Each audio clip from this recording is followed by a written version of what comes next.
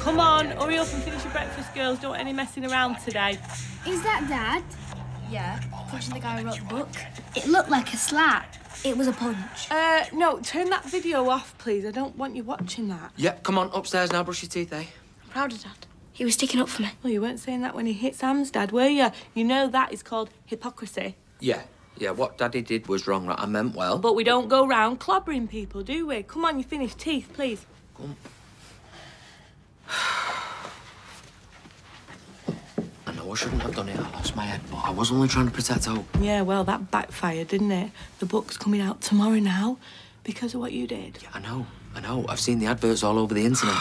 Well, we'll just have to hope Adam sorts something out on time.